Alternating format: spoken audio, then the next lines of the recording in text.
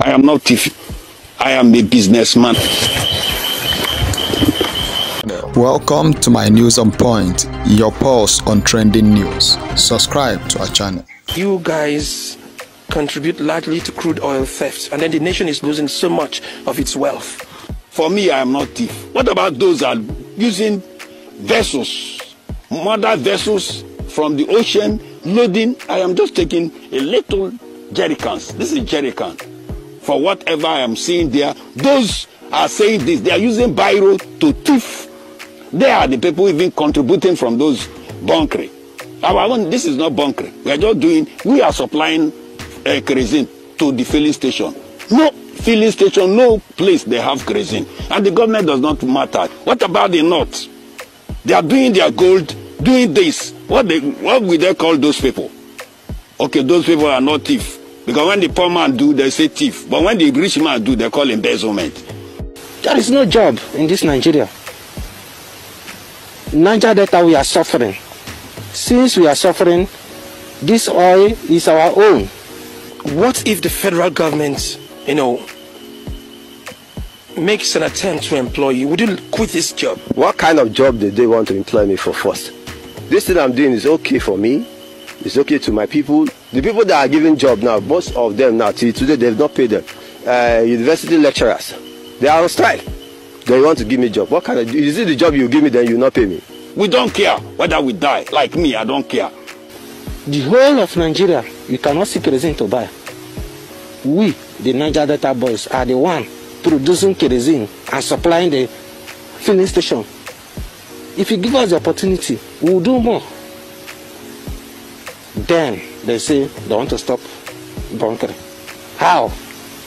Are they giving us a job? Look, Ayo, I said this several times. So have you and Dr. Abati. In order to fight terrorism, you need intelligence. Yeah, we get all what's been going on. They keep commemorating this, commemorating that. You also need money. Taylor Swift's concert, I think it was in Vienna, was called off because intelligence had found out that there was going to be a terrorist attack before her show. Before Russia had that terrible terrorist attack at the concert center where gunmen went and shot the place up, the US intelligence told them it was going to happen before it did.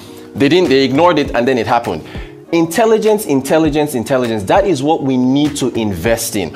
And we should be able to, I'm going to bring up removing money from fuel subsidies, 6.8 trillion. You can invest that in your security apparatus and improve your intelligence. That is what we need to do, because if we don't improve on our security, it will deter investment. We had our gentleman from the travel agency yesterday that was talking about traveling to South Africa. Off air, Rufai was talking about why do we do this in Nigeria? And you mentioned insecurity, right? So these are the things that impact the economy. We have to invest in intelligence to thwart these attacks. So if we don't, these things are still going to continue. Investment in security, in technology as well. Before you take on the story. I mean, so it's a multi-pronged approach. Intelligence is just one of them. And I don't think the problem is that we don't have intelligence. We do have intelligence, but how do we act on it? You are in a country where most of the security architectures do not shake hands properly. When there's an intelligence that comes through, what is done, how is the intelligence processed? There are many layers that disperses the intelligence off because of all sorts of interests. That's number one. So we have very good guys on the ground, and here I'd like to pay tribute to the soldiers that lost their lives in the fight against terrorists recently. Very sad one. I mean, their memories never be forgotten.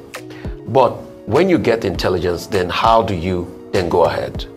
You'll be surprised to know that most of the receptionists you see in hotels are DSS officials. And they're getting details here and there. So you have people working around everywhere. And the officials gathering intelligence and all of that. So, in fact, some of them even work in companies.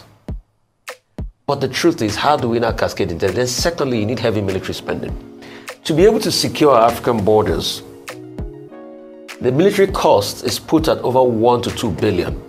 And I'm using that prorating the cost France spent on Operation Bakan every year. Our standing troops, how do you equip them? What kind of weaponry do they have? Because warfare has gone technological today. Look at Ukraine. Ukraine is not getting into Russia with bayonets and horses. Using drones. They're using drones.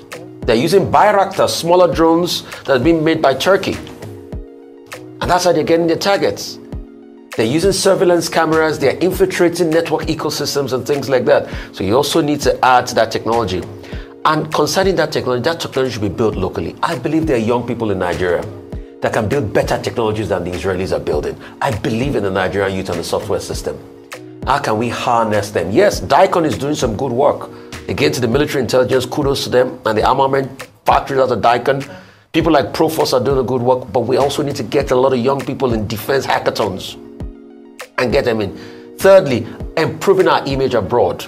That's another one. Because if you don't improve your image abroad, then how are you able to show that Nigeria has an authority to stamp? Then most importantly, the greatest form of security and end to banditry is economic security. You cannot have folks that are very poor and hungry out in the north and other parts of this country and expect things to work. The economy is in quagmire. People hardly have food to eat. There was a research done in the 80s after we had the Metisani riots that if the hopelessness of the hunger is not addressed in the north, it's going to cascade into something bigger. That was in the 80s, close to 40 years ago. What was done after the Metisani riots? I mean, I keep quoting that report. The shutdown on the textile factories, I've not been able to get a very empirical proof, but I can hazard a guess that the shutdown of the textile factories also led to the increase in insecurity. So how are we going to get the textile factories back in the north? You had the likes of NASCO employing thousands of people in the north back in the days. So where are we getting this factory and productivity back? So in case we do, if we do not do all of this, then we'll have people that can easily sway to banditry and all of that. So give the kids job, give them food to eat, give them education.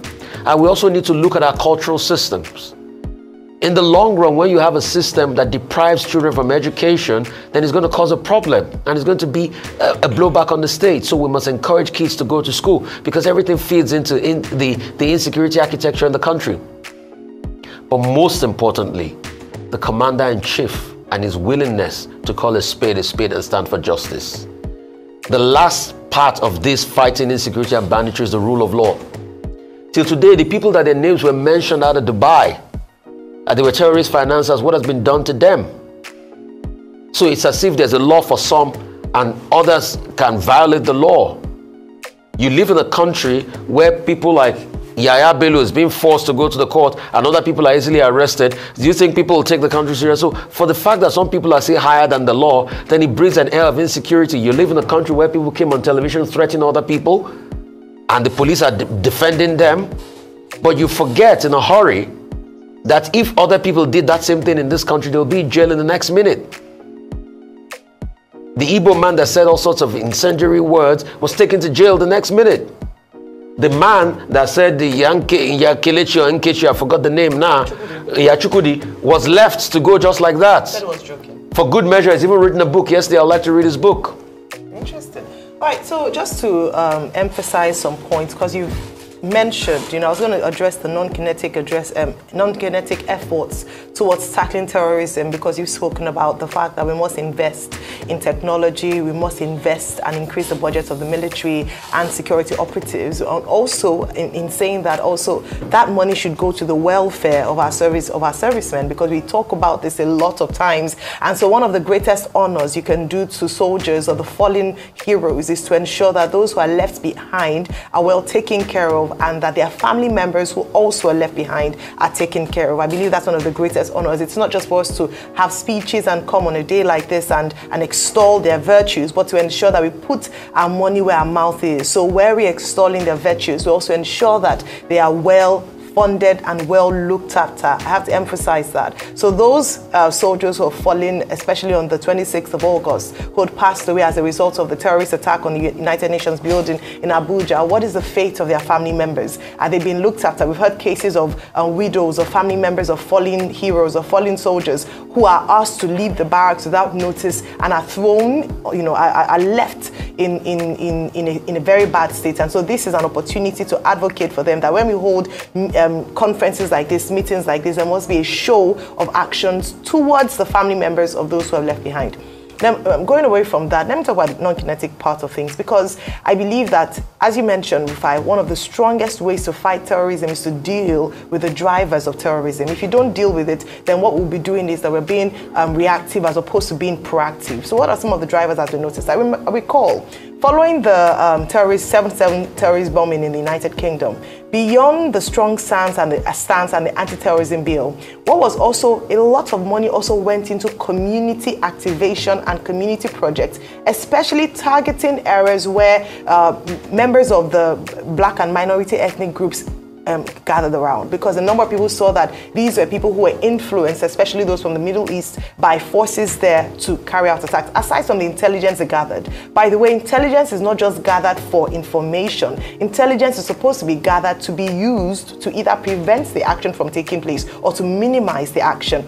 I say this because, and I'll come back to my talk on community action. I say this because let's take a case in point what happened with the recent protests. We had news prior to the time that the security operatives had received intelligence about a possible hijack of this protest. What one would think is that there would be efforts made to mitigate these, actions or perhaps these plans by hijackers. That's what intelligence is supposed to do. That's what a risk assessment is supposed to do, not just to be aware of or to announce the risk, but to actually arrange ways or find solutions to be able to address or mitigate.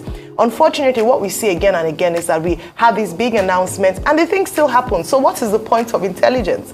And so the issue is not the amount of money spent or the technical expertise on intelligence. It's available. We have partnerships with international organizations. We have partnerships with the United States of America, with the United Kingdom. They train our personnel. We have strong intelligence. What then happens is what we do with intelligence. So moving back to my conversation on investment in community-led action, they said to do projects, catch them young. The people who could potentially be enticed into terrorism were paid attention to. They invested a lot of money. I know this because I worked in that sector, and they put a lot of money into community-led activity to keep the young people occupied and away from a life of crime or enticement into crime. We have to look into that. And we can see what happened during the protest to give us a marker as some of the areas that we should flag as red flag areas. The North has been in conversation in recent times, and it's something that we can no longer bury our heads in the sand over. And that is talking about the fact that we have to invest in infrastructure in the North.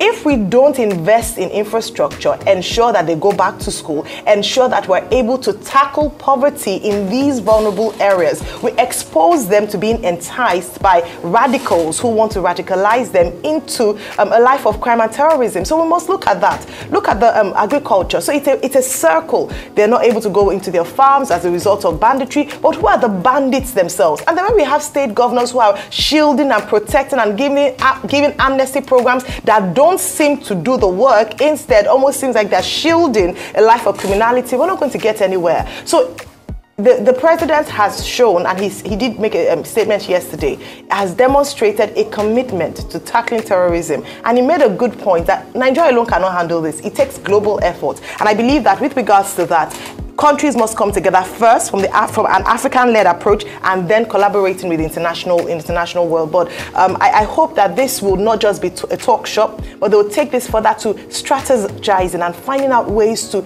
handle the situation, particularly in the North and areas where there are vulnerable youths or vulnerable population who are susceptible to being enticed into a life of crime and criminality.